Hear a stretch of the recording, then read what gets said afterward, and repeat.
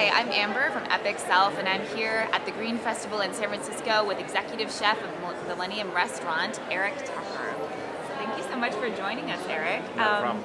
Tell us a little bit about Millennium Restaurant and how it got started. Well, we've been doing Millennium 16 plus years. How it got started, it's the offshoot of a restaurant in San Rafael where it used to be a restaurant called Millie's. And we had an opportunity to go into San Francisco, and they wanted to be the helm of the restaurant, and I've been doing it ever since, and now one of the owners.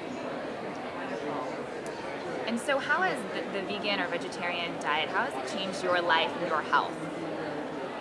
Well, eating principally plant-based, how's it changed my health? Again, what first got me into this, want to eat this way, was I had issues with hypoglycemia. And the prevailing wisdom of the time was eat meat like seven times a day, which really went counterintuitive. I was a burgeoning distance runner, and went counterintuitive learning about carbohydrate loading and eating carbohydrates and stuff like that. So that got me into the healthy aspects of eating and kind of searching out what worked for me. And just for me, eating principally that direction, keeps me sustained energy. I mean, I've been doing this forever, and I'm still doing my 12-hour days. And lately, it's been like 6 days a week, and I'm still on the bike getting up to the hills. Wow. So, how do you suggest people start to eat more plants, make them taste better, and incorporate them into their family life?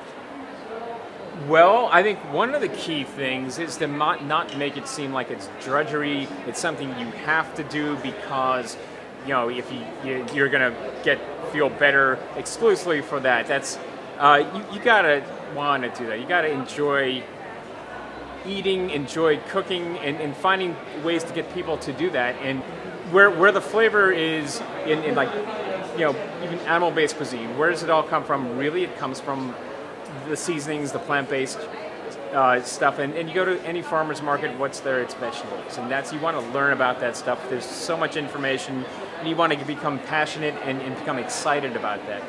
That's the best thing I can offer people, is that you get excited about it, want to cook. Don't make it so it's just drudgery. I got to do a bunch of whatevers. If you need to take shortcuts, fine. Open a can of beans, not a big deal. But and focus on vegetables, versus like some of the meat analogs and stuff like that, and just learn about that stuff. So what are some resources that you would point people to really start to get going in terms of cooking vegan, vegetarian food? What are your recommendations? Well, my recommendations are not necessarily about resources on doing solely plant-based, but resources on learning about the different vegetables and stuff, like going to the farmer's market.